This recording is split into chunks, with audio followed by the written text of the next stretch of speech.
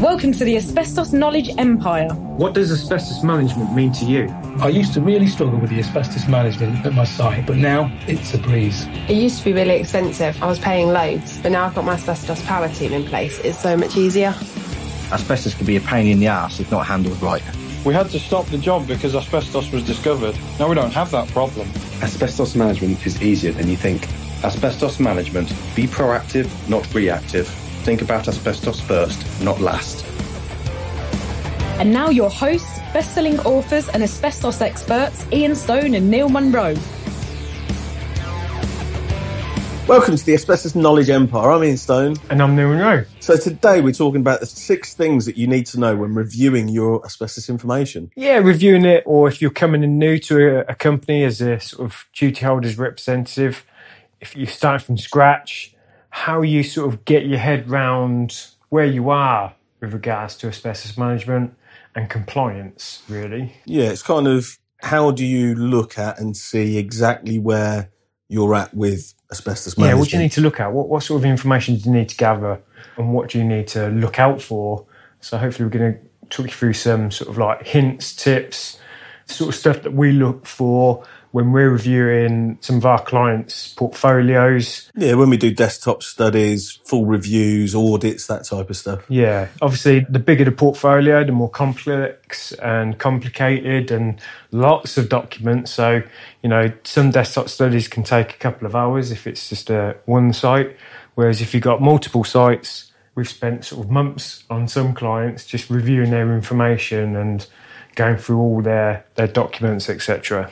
So the first thing that we're going to talk about is historical information. Obviously, that's where you're going to start with. But what do we actually mean by historical information? Well, there's lots of stuff. And there's sort of 2 ways of looking at it. You've got historical asbestos information and you've got historical building information. And both can have multiple and complex documents to look at. So generally, we all start with the asbestos information just to review on what exactly they have got for the properties or buildings, etc. Yeah, so it's a good starting point, isn't it? It is, because if you're reviewing asbestos information and you've got asbestos information, that's what we're looking for. So that's the best point to start at. If there isn't any asbestos information, then that's where you would refer back to the building information. Looking for, what the construction, the ages and stuff like that. Yeah, but if you've got asbestos information that says asbestos is identified, that's kind of the starting point, really. Yeah. So each asbestos survey report is very different, isn't it? This is where some clients find it difficult and they usually do need a bit of help with, because obviously with the guidance which came out in 2010, the survey guide, that put a bit of structure into what asbestos survey reports should look like and what they should include. And that was trying to sort of put a bit of a benchmark across the industry so it was less confusing for different duty holders to look at different companies' asbestos survey reports. But prior to that, there was no sort of real guidance on what should be in the asbestos survey reports. If we go back to MDHS 100, okay, that specified how a survey should be carried out, but there was no sort of guidance on what should be included and how the asbestos survey report should be produced. No, exactly. There was no information in there about, like I say, just 1, general layout, 2, how to present the asbestos information, what plans should look like. It was kind of really, like I say, limited. There was no information. It was just made up. It was, you kind of, before that, we were putting in information that we felt was good, but in 2010, it did standardise it more. However, I would say that a lot of companies out there still aren't complying with that. Oh, absolutely fully. not. No. And the biggest one is plans, isn't it? Because if you actually look and read the guidance, so plans shouldn't have multiple colours, all different symbols, for producing the plans and marking on and identifying the asbestos on plans. We still see plans like that. Now, there was an argument that if you go too far in the guidance on telling people how the report should be produced, it kind of levels out the playing field, and some companies find that might be restricting their sort of USPs. Because a lot of people, at the end of the day, what is an asbestos survey report? It's the end product and what we do, really. And lots of companies hang their coats on producing their reports in their way. I mean, the thing is as well, it's like, I get why people still don't follow the guidance because it's only guidance. Yeah. You don't have to follow it. You don't have to follow it to the letter. However, I don't know. For me, when 264 came out, it did simplify a lot of stuff that prior to this I felt was overcomplicated.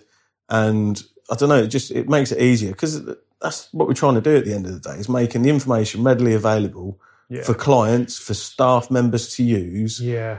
And we sometimes forget that because we worked for a company who produced plans in this format, didn't we? You know, had lots of different colours on the plans. And I remember producing some survey reports which were complex and looking at the plans and thinking, they are beautiful. With all these different colours. Like rainbows and unicorns. But to be honest, you know, you needed like a degree to work out what was actually going on. Yeah. And it was very, very confusing. So I do get the standardisation of the plans. When you looked at the report, only when you're using that format and that template day in, day out, do you look at it and it clicks. Exactly. Because you look at it, you go, oh, look, magenta's vinyl tiles. Yes, you don't have to look at a key because you know it off by heart. Red's AIB, the little triangles, flooring or mastic or whatever. It's like, you get to know it. But in reality, you're a layperson who's never really read a survey report before. It pissed me off. If I'm reading a report and I'm looking at the plan and every time I see something, I've got to refer back to the key and go, hold on a minute. Okay, that's a bit of boxing. Oh, okay, that's flooring or whatever.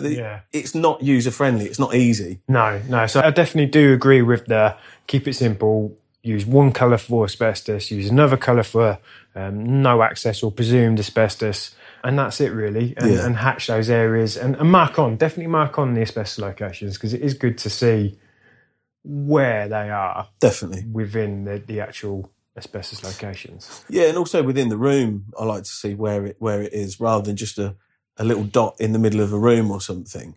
It's better when it kind of pinpoints and highlights exactly where the asbestos is because then again, it becomes more user-friendly. Yeah. Went off on a little bit of a tangent on reports then, didn't we? We did, a little one. I mean, so what does make a good report? Well, yes, 264 came out, HSG 264, Asbestos to Surveyor's Guide.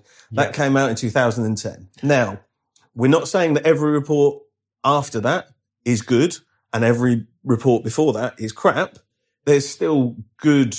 There's a line in the sand. Yes, there's old information there. Yeah, I definitely think there's two lines in the sand. So there is that guidance and then there's the MDHS 100 guidance as well. They're definitely lines in the sand. Anything before MDHS 100 really isn't, I wouldn't say it isn't worth the paper it's written, but it can't be fully relied on because before that guidance, really, asbestos surveys, there was no sort of specification to what should be sampled. And not all materials were indeed sampled prior to MDHS 100. So, you know, stuff like mastic pads and the lower risk stuff, but... Generally speaking, lower risk stuff was left off. Yeah, it was kind of not bothered with. That said, though, from looking at it from a historical point of view, if you've got a survey report that's like 30 years old or something, and it says there's asbestos there, well, happy days, because you can look at it and you can note that in. I wouldn't... rely on that sampled everything. Exactly. I wouldn't rely on it and go, right, I'm happy with that information because it is old, donkey's years old. Yeah. It's not in line with the guidance or anything like that. However, it's giving me an insight. Yeah. That's what I would take from that. And then sort of the later 2000s coming up towards the 2010 kind of line in the sand, like you say, industry was kind of forewarned from HSE of these things coming in. So the reports did start to get better. Yep. Did start to standardise a bit more. So it would give you a bit more kind of reliance upon, I would say. And also looking at companies that are UCAS accredited as well gives you that level of... Again, benchmark. Yeah, a benchmark, a kind of a level of certainty to a point. Yeah, because the point of being UCAS accredited is you having an independent body coming in and checking that we're working to those guidance and those guidelines. Yeah. So it does give you a bit of an extra reassurance that the survey report does meet or should meet what's expected, really. Yeah. I mean, one other thing that's kind of important that was highlighted and changed slightly in 264 was the fact of no access areas going into reports. Years ago, blanket no accesses used to just be put into every report. All caveats. Literally, yeah, caveats. All our caveats and no access as well. Yeah. And, you know, it was like, we don't do this, we don't do that. And by the way, we've got to tell you, we don't do this either. Yeah, I mean, there was reports I've seen in the past where... Don't go above 2 metres. Exactly that. Yeah. Don't go above 2 metres. Oh, we don't access within ceiling voids. So the caveat, the 2 metre one is a classic because it's like, so it's what, ridiculous. You don't go in the ceiling void at all? You just go for a wander through a building and have a little sample of some stuff, and that's about it. Like, if you take an office block, I'd say 80% of the asbestos is going to be in the bloody ceiling void, isn't it? Exactly that. Exactly that. So those are kind of things to watch out for in historical information. Yeah. It's historical survey reports. Yeah, definitely. Caveats, no accesses. And again, that is still what we try and educate our clients is always look out for the no accesses because people tend to skip past them, don't they? And so on the flip side, what to look for in a good report? Well, if you are reviewing, all you got to do is get a copy of 264 and review what should be in that report and check it's in there. So executive summary, scope of works, the data, the plans, the analytical certificate. If all that information's in there and it's a UCAS accredited report, well, and it is basically then going to be complying with HSG 264, which is what we work to now. So that's kind of the flip side of what constitutes as a good report. Yeah, that kind of covers SER reports, but there's other documents and stuff that need to be reviewed as well. So, for instance, analytical stuff, asbestos removal paperwork, waste notes, refurbishment paperwork, old CDM files, all those types of things. Yeah, it's quite important as well. So when you're looking to sort of try and identify what asbestos is actually left within a building. So you've got an asbestos survey report, you've got various removal documents. You do need to read those quite carefully because sometimes clients get confused because, okay, I can see historically, I've paid for some asbestos insulating board to be removed from the bathroom cupboard. Okay, so that item has now gone. However, you need to read the removal paperwork carefully because sometimes what happens is okay, we've removed 90% of that material, but there was a bit that was left. And that will only be recorded on the certificate of reoccupation. So it's then cross-referencing that back to your register as well. So although the boxing or whatever it is has been removed on the whole, there's still elements that may still be left. So there could be bits. So where boxing or something like that goes up into the void, it might need to be broken out, and perhaps that couldn't be undertaken within that part of the project. Yeah. So therefore, it was capped off and sealed. Yeah. And for all intents and purposes, if you look at the information, you go, right, well, I paid for X. I've got a waste note. That doesn't always correlate. Yeah, it's not gone. No. And also, you need to look at all bits for it because, again, if you look at what you've paid for versus the contractor's plan of works, well, the plan of works might say it's to be fully removed. Yeah. However, like you say, when they come to do the job, they ran into difficulties, something couldn't get removed fully. So the only place that's going to be recorded is on the analyst's 4-stage clearance or certificate of reoccupation. Yes. So that's why those other elements kind of give a hint at what might have happened, but that final sign-off paperwork should be the one that you're kind of relying on. Yeah, and you need all paperwork as well. Yes. So, just a waste note doesn't tell you the full story and doesn't give you adequate information to say that material has been removed safely. But there should always be, if there is licensed works or licensed removal works, there should always be a certificate of reoccupation issued. So I find that information down. Yeah, and I find that in the past they're all separates. Nothing was ever put together like we do. We always put a completion pack. Yeah, project completion pack. It's got everything in there. So if in the future we need to review it or the client needs to review it, well, they've got everything in one place. Yeah, all encompassing and an updated register. Yeah. Whereas in the past, like if we're talking 20 years ago, some companies only issued paperwork statements of cleanliness, paper copies. Hard copies. Yeah, hard copy of a 4-stage clearance. That would be stuck on the wall in the boiler room. Yeah. That's the only copy they ever had. Yeah, yeah. It wasn't ever electronic. It wasn't, nothing was updated. It's just, right, your clearance is done, mate. I've put a copy in the boiler room so you know it's safe. Yeah. And that's it. And then where's that today? Exactly. Where is it? It's gone. It's disappeared or it's faded. So how would you kind of get around that, do you think? So if you haven't got, you've had removals done, you haven't got all the paperwork, really the only way to sort of alleviate whether that material is still there or not is to go and have a look at it, really, isn't it? Yeah. So updating that information, that maybe you employing a surveyor or surveying company to go and review that information, review those works. Yeah, it's kind of a just to see what's re-inspection, a resurvey of the area. Depends on the material, on how obvious it is it would be removed or not. So that's kind of the importance between, obviously that's going to cost if you're employing somebody to go and do that. So the more information that you can actually get hold of and the complete picture that you can build, the better it will be moving forward, and in the long run potentially be cheaper because you've got the full picture, and keeping all that information up to date in the long run will probably save you money as well. Definitely. So you've tracked down survey reports, you've tracked down removal paperwork, you've tracked down building stuff. What are you actually going to do with this? How do you record it to see? Because if you've only got one property, it's quite straightforward. You can just literally have a flick through, and by the end of having a flick through of all those documents, you kind of have an idea of where you're at.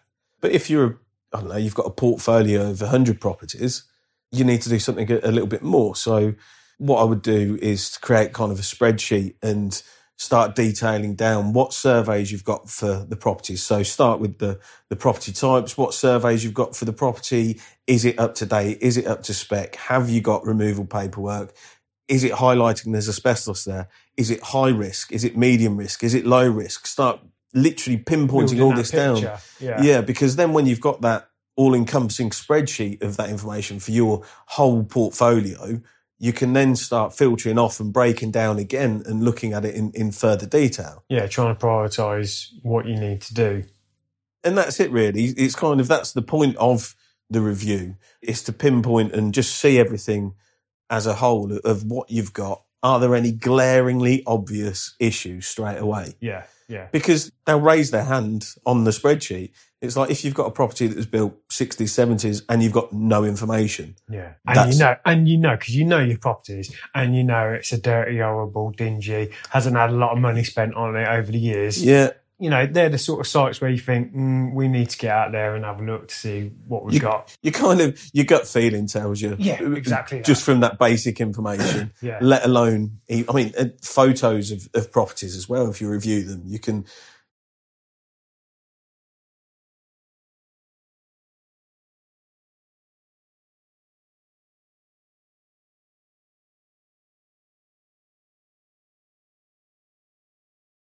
Or you might have one of those buildings, but you know it's been refitted 2 or 3 times in the last sort of 10, 20 years. Chances are, if it's been completely refitted, you're probably not going to have an existing asbestos problem there, potentially. Yeah, potentially. As opposed to... some of it might have been removed with the refits. With the refits and stuff like that, as opposed to, you've got no information on a property. So I'd prioritise the no information, nothing's been done over that. And if you've got, looking at that information, you've got lots of sites where asbestos has been identified and it may have highlighted that work's needed doing, a few years ago, and nothing's been done, that would be on sort of high on my priority as well, to go back out there. Yeah, because knowing and not doing is bad. Yeah, like you review the information. There's a survey done 5 years ago. The recommendation was, this must be removed urgently, and it's not happened. Well, I mean, it's obvious that's definitely a port of call to look at straight away. Yeah, definitely. If you're going to get investigated by the HC, they're the sort of questions they'll be asking. You knew about this asbestos 5 years ago. It was damaged then. You've not done anything about it. They'd look heavily down on that for sure. That is it, really. That's what the whole purpose is. It's to look at, plan, prioritise any issues, to try and get you up to date as quickly as possible. That's kind of the issue that you're trying to solve with a review. Now, if you're a duty holder, it might be something that you're comfortable doing on your own. like I say, if you've got a large portfolio, it's something that you might not be comfortable with or might not want to. Yeah. It's a lot of massive ball ache. And it's quite tedious as well. It is. Literally, flicking through reports. And when you've got lots of different reports, it's trying to extract that information because they all look different. They're all recorded in different elements, in different places. And different language used different in them. Different language as well. It's kind of getting on top of all of that. It can be a bit of a minefield, picking back through old reports and stuff and extrapolating the useful information out of them. Yeah. Yeah, I mean, like you say, we've spent... Well, that's the problem with them. When you start, I mean, a client will give you a box of survey reports. You think, it would take me a day to do. But when you start getting your teeth stuck into it, God, I mean, sometimes I've been stuck on desktop study for days and days and days, and I'm sick to the back teeth of it by the end. But it's because one thing leads to another, and then you're cross-checking backwards, forwards, and then you'll like get to the point where you're happy you've got that information. Then you're recording it down on your spreadsheet, and it just kind of continues until you get to the end of it. So it might be something that you want to employ a consultant to do for you, because they probably would do it in a quicker manner. Yeah, I'll be honest, I've never done a desktop study and everything's been all good and really easy. Everything's been rosy. Yeah, everything's been in place. They've had everything, and it was really easy. Yeah, I've never done an easy one. No, I think that's our gift and our curse of what we do. Yeah, exactly. But then I suppose that from the client's point of view, if it was easy, they'd do it themselves probably. So. Yeah, and that's it. They want to know the hard stuff. Duty holders want to know the issues. Yeah, and it's getting a professional opinion as opposed to taking their own, especially with the big portfolio clients. When you've got multiple sites, you don't want to take a risk, do you, on maybe looking at a bit of information and getting it wrong. It can be a can of worms. And if you think everything's all right on the surface, but then when it starts getting scratched, it's like a thread that you start pulling and it just leads who knows where. That can be the problem sometimes. Yeah, definitely. Well, that was the 6 things that you need to know when reviewing asbestos information. I hope you've enjoyed that. Yeah. Just to recap, the 6 things were historical information, and what information do we mean by that? Survey reports, what determines a bad and a good report? Yeah. And removal paperwork, what have you got and what story does it tell? Cross-reference it against the information that you've got, your existing registers. What are you doing with all of this information? How should you go about recording it? Reviewing the findings and looking at it on the whole and pinpointing holes and issues. And then finally, what's next? How to plan and prioritise the asbestos issues that you've identified. Great. I thought that was really good. I enjoyed it. Okay. Yeah, I hope you did too. Remember, asbestos first, not last.